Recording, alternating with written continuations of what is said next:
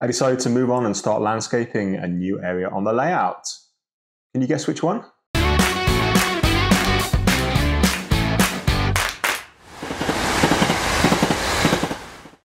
Hi everyone, I'm Martin and welcome to Donnington Castle Model Railway.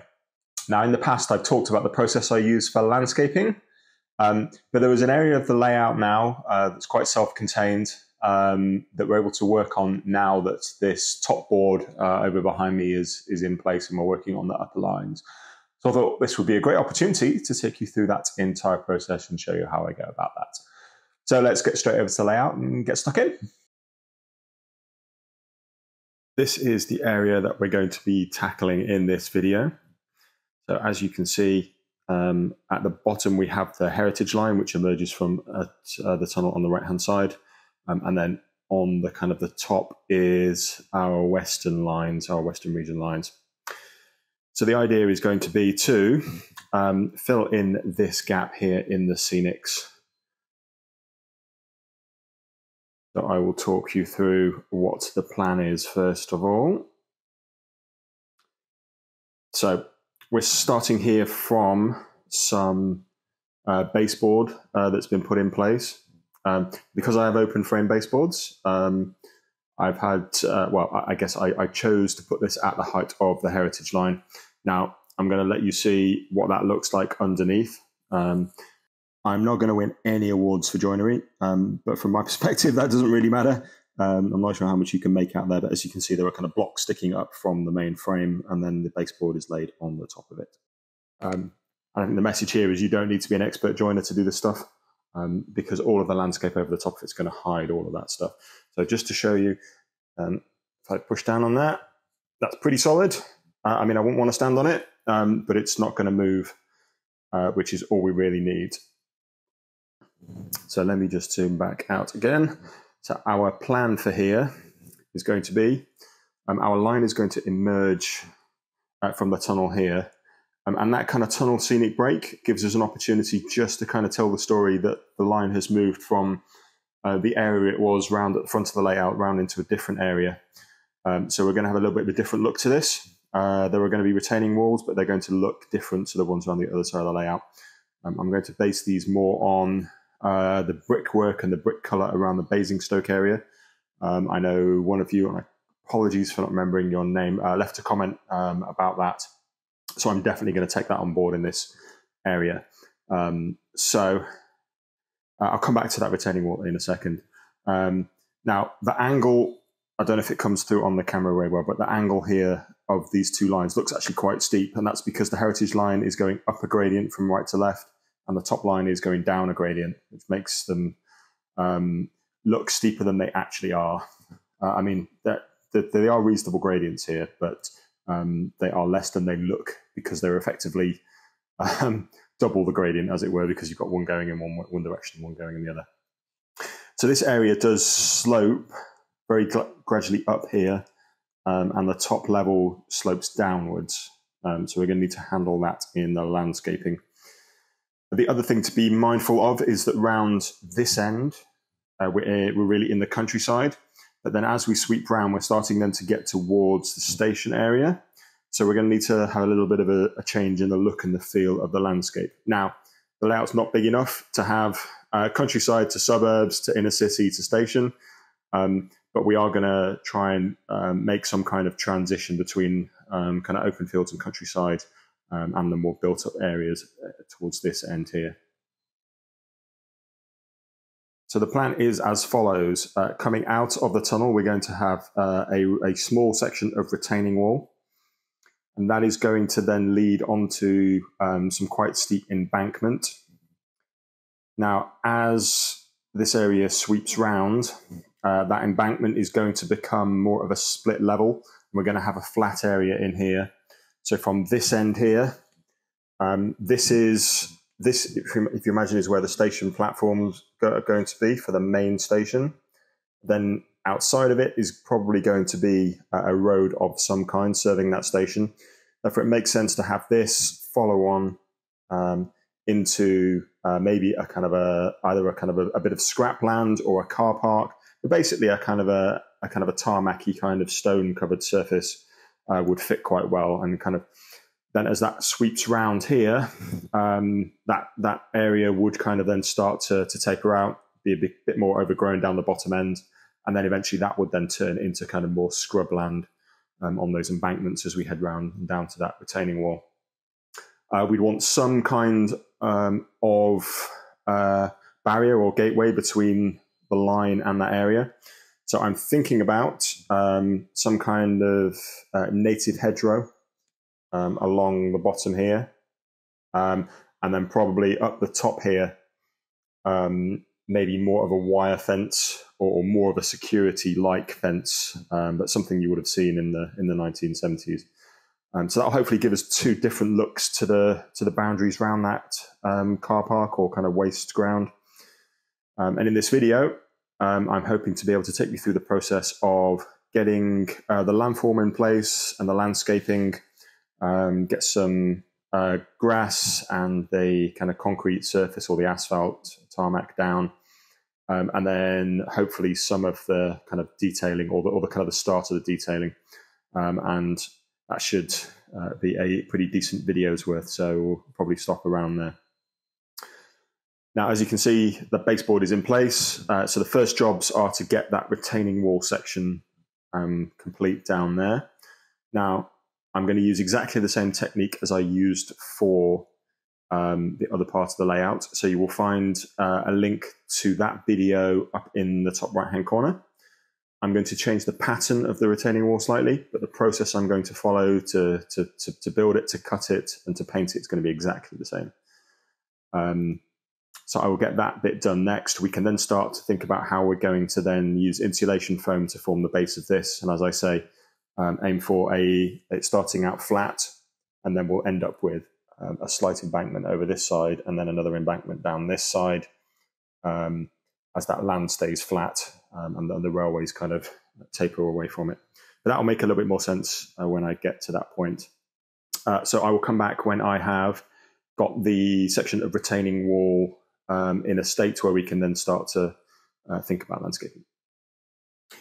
And this is what our retaining wall is going to look like. It's not in its final position there at the moment. It's just kind of leaning against the upper lines. So that will be fitted a little bit closer into place.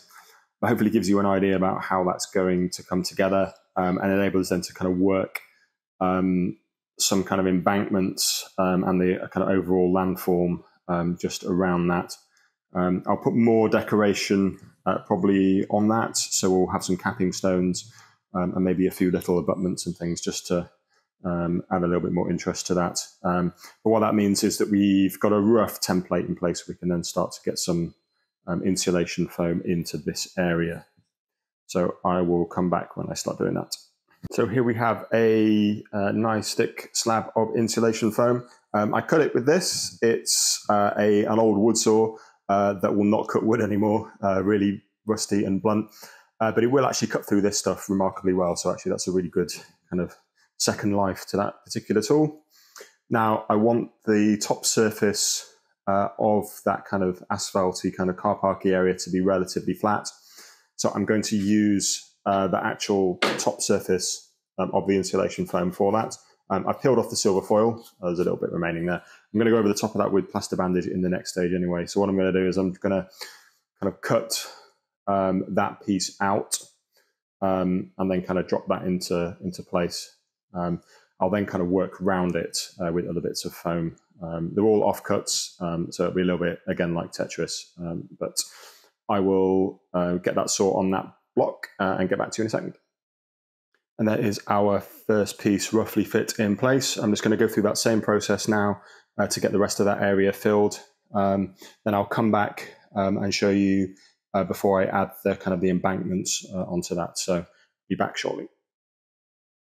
And there we have it. Now that might look like an absolute mess. And to be fair, it is.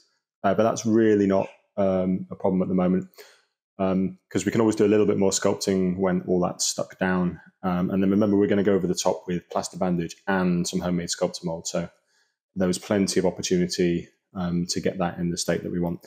For me, the most important thing is the bit to the left-hand side at the front is flat, because that's kind of where our car parky kind of space is going to be. So the rest of it, we can fix as we go along. One thing I will just say about when you're working with this kind of insulation foam is please do wear a dust mask, because the bits that come off this are really not good for you. So please don't be breathing those in. Right, okay. Next job is to get that stuck down. So I'm going to use a really cheap solvent-free grab adhesive. So I'm just going to whack that on the bottom and get all those stuck down, and then put some weights on the top. So I'll come back when that's done, because then that's going to be, we're going to need to leave that to dry for a bit. And that is it all stuck down with this stuff, just basically the cheapest solvent-free grab adhesive in the shop. So I'm going to now put some weights on top of this to make sure that dries in place.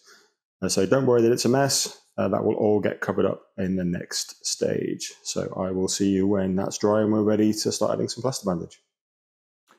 And there we have our insulation foam all stuck down. You may be at a spot that I've taken a few of the sharp edges off with a scalpel, just to make the ground flow a little bit better. It is quite messy. That doesn't really matter to me. We're going to go over the top of it with plaster bandage. So as long as there aren't any kind of massive great voids in there, it should be absolutely fine.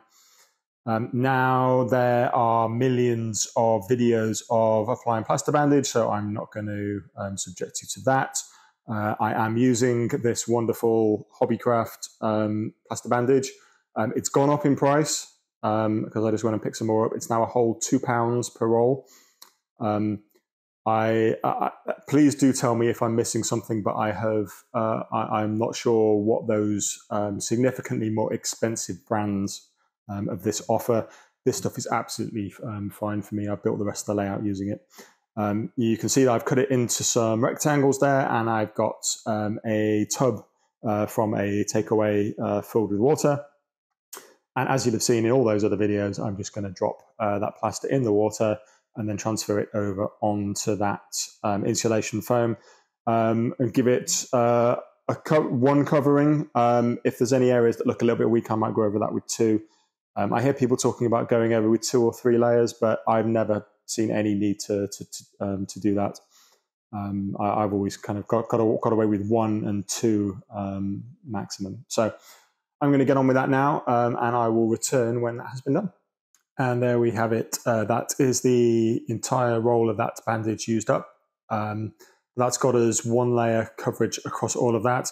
A little bit just to finish off down that bottom end. But I will get the retaining wall and just work out where that's going to go before I cover too much up down there. But I'm just going to let that go off.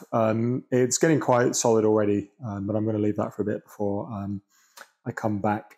Next job is going to be homemade sculptor mould. So we're going to use that just to smooth off the landscape a little bit, not make it overly smooth. Also look at just making sure we've got a nice flat surface, well, flattish surface for the area, for that large area that's going to be the kind of abandoned car park or waste ground or whatever that turns out to be. So we'll leave that to dry and you will be back in a second. I will be back when it's all dry. Right, I will very quickly show you how I mix up a new batch of homemade sculptor mould. So I have a big tub full of this, which is effectively mushed up toilet tissue. I just keep it wet. I don't recommend you do that. I do recommend you dry it out first off, so you don't get anything nasty growing in that. This is actually kept in quite a controlled environment. So that's been damp for about 6 months. And luckily nothing's nasty's growing in there. And then all I'll do is grab just cheap plaster of Paris, chuck a bit on the top.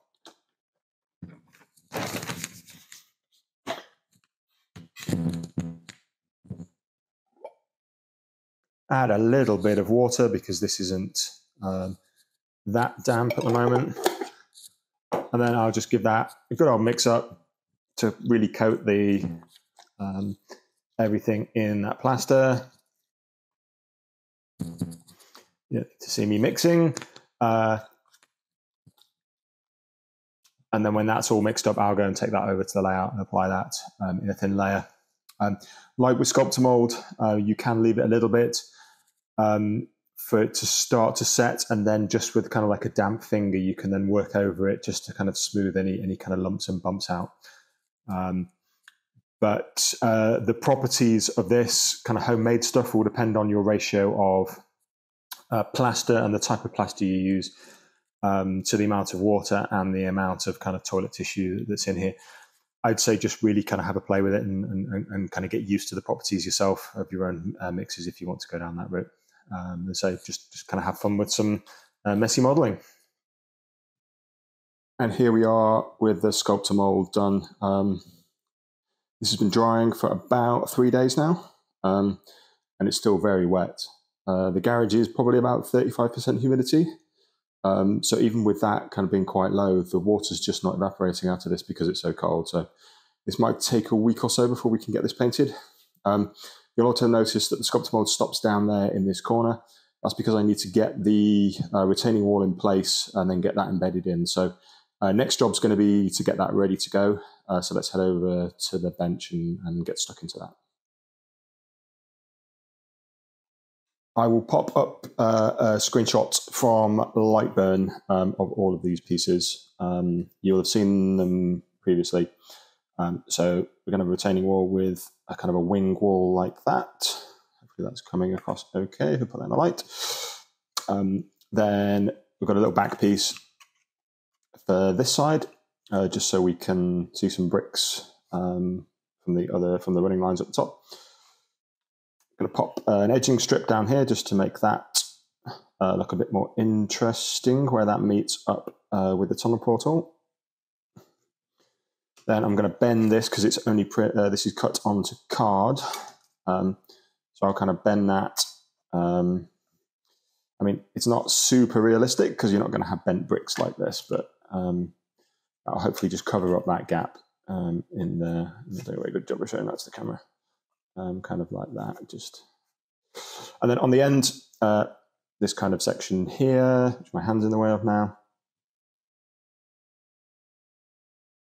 And then on the top here, we'll then put, well, these pieces, again, these are laser cut from 2mm wood. So we've just got a little capping section on there. And then these will run up and along there. That's. This is, as you might have spotted on Lightburn, there is just a single piece for this, but cut 4 times. Because there are an even number of bricks, you're able to kind of flip these round and then they kind of interlock on these edges. So by putting 4 together, we get a nice little column like that. This hasn't been weathered yet. There's a couple of these haven't been weathered. These probably quite clearly have been. So next job is just to get these, a little bit of weathering powder on these just to dirty them up. Then we could go put these in on the layout.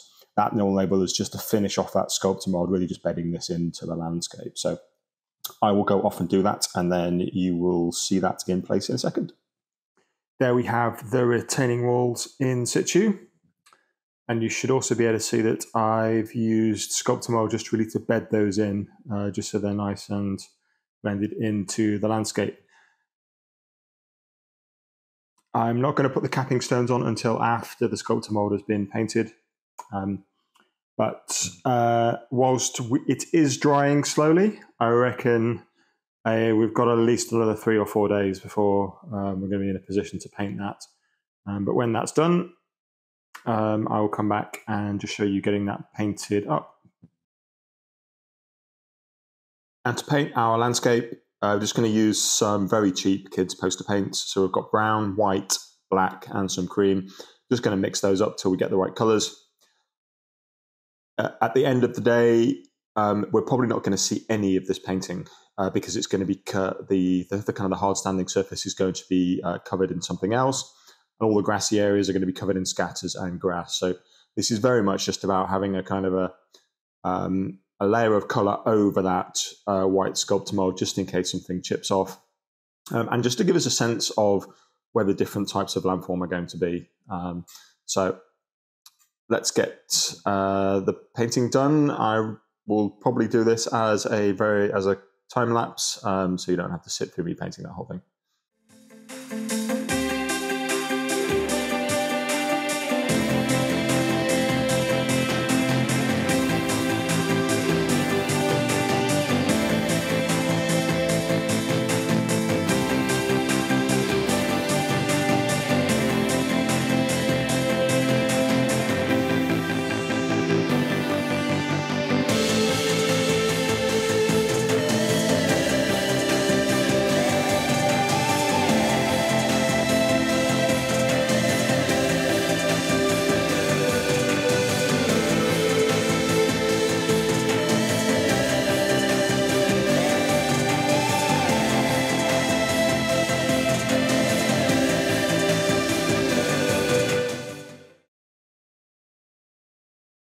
the car park surface, I'm going to try a little bit of a new technique. Borrowed a little bit from something I saw on Double O'Neill. So there'll be a link to Triss's video up there showing what he did. I'm going to use some fine sand and some tiling grout to create a mixture. And then I'm going to apply this in pretty much exactly the same way as I did with Speen Station. If you didn't see that, then I'll leave a link up there as well. So this is called Play Sand from B&Q, I think it was. Just to be the kind of the grown up for one moment, you're not supposed to take sand and pebbles and stuff off any beaches in the UK and actually in most places in the world. It is actually illegal, so please be very mindful of where you source things from. But I will leave that with you. This sand has been dried out a little bit, although not much, as you can tell, and that's far too much. Right, and then we're going to chuck some tiling grout in there.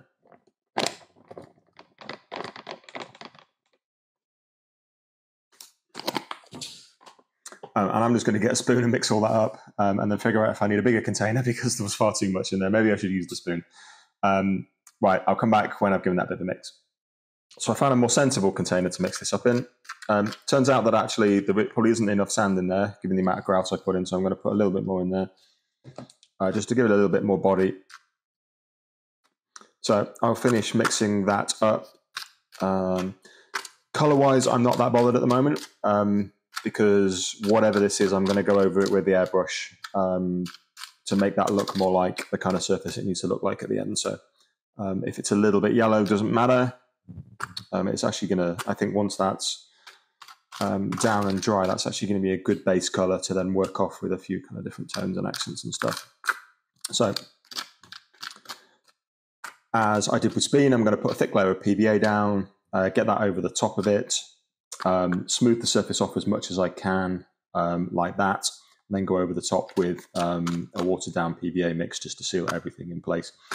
Once that's all dry, we can then come back and sand that and get that as smooth as we need it to be.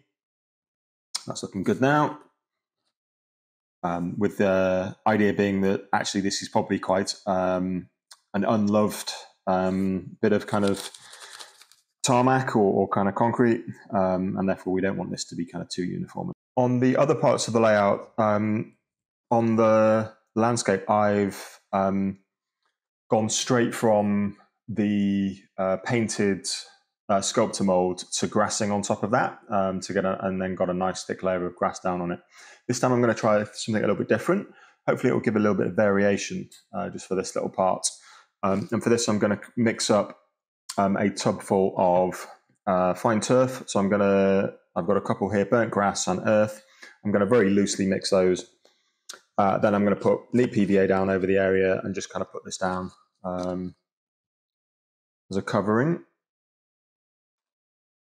We'll start that as a base layer. Around some of the edges, we'll then maybe use some soil and some other lighter colours, but as a kind of a main scatter. I'm not going to mix it too much because I actually want a little bit of variation in this, so that'll do. So I'm not sure how easy it is to see that the colour of that. There was a little bit of coarse turf in there from before, but that's all fine and good. That is a very loose top coat done. As you can see, I've not gone right up to the edges on everything yet. I've just done a really broad brush to start with. So now a bit of water over the top of that, and then some watered down PVA, and then we just need to leave that to dry. And I suspect that'll take a while to dry. It's now been nearly 2 weeks, and as you can probably tell, the glue still hasn't fully dried out. There's still quite a lot of moisture in that. So what I'm going to do for the moment is leave the car park area, because that's going to really need to dry before I can start sanding that down and doing anything with that. But what I can do is add some grass onto the embankment areas and then leave that to dry. So I think that's the last thing I'm going to do in this video. You might be able to see that I've added some of the capping stones in on that retaining wall now. Still a bit of work to do in that area, but it's not looking too bad now. I thought I'd try a different technique with my grassing as well in this area, just to see if we get a different look. So I've now been over this with 2mm grass. This is a blend of a couple of, I think it's medium green and light green from Woodland Scenics. That's going to act as my base layer. And I'm going to get out the layering spray and go over with some 4mm and then some 6mm. As with other areas, I just mix up kind of random batches from a few different shades. And then that gives a little bit of a kind of a more varied appearance across the layout. So that's exactly what I'm going to do now. Grab the layering spray, spray that on, and then go over the top with the static grass applicator. So we'll be back in a sec. I've now been over with the 4mm, and as you can hopefully see, that's looking a little bit greener. So we've got some nice lush areas in there with the 4mm. What I'm now going to do is, given that a lot of this is south facing, is I'm going to get some 6mm in kind of lighter straw-like colours and just go into some patches on the really kind of exposed bits, just to kind of make this look a little bit more late summer-like. So I'll be back in a second after I've done that.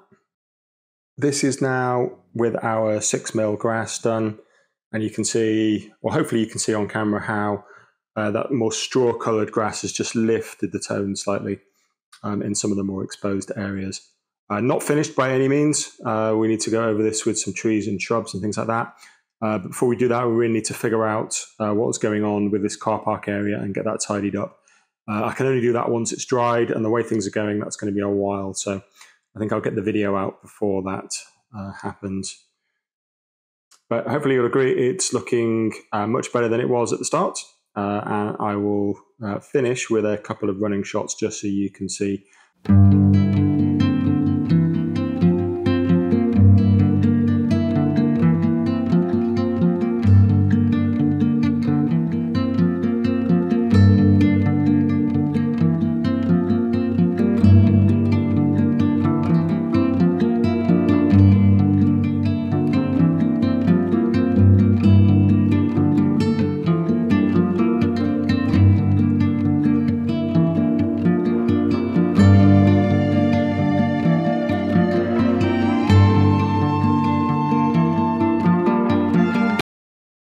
Right, that's where I'm going to leave things for today. The main reason for that is that, as you'll have seen, there's still some work to do laying track around that area, and also to figure out what's happening with the station. So rather than put lots of effort in and get to a really kind of high level now and then potentially damage that in some of the steps that are going on around it, I thought this was a good place to stop. We can kind of then get the tracks laid and everything like that, and then we can then come back and revisit this with some of the detailing. Now that detailing is going to include hedgerows, looking at the car park surface, and other bits and pieces like that. Now, there is one thing I could do with your help with. As you'll have seen, there's quite a large area where what I'm envisaging is being at least partially a car park is going to be. I'd be really keen to hear your thoughts on what else could go in there. So in that kind of tarmac/concreted area, what are interesting things that we might be able to have in a bit of waste ground that's quite close to the station in the middle of the 1970s. So have a think about that. If there's anything that comes to mind, please do pop it in the comments, and I will go through all of those, and then hopefully we'll be able to pick some of those ideas out and kind of work on it in the future. But we'll leave things there for today. I hope you found it valuable, me talking through the process I use for landscaping in a little bit more detail. Now, in a second, there's going to be some videos from the channel appearing up there, and there's going to be a subscribe button over there. If you're not already a subscriber, please do think about doing that. It really helps the channel, and also you'll then get notified when new videos are released. But that about wraps it up for today. I look forward to seeing you all soon. Bye-bye.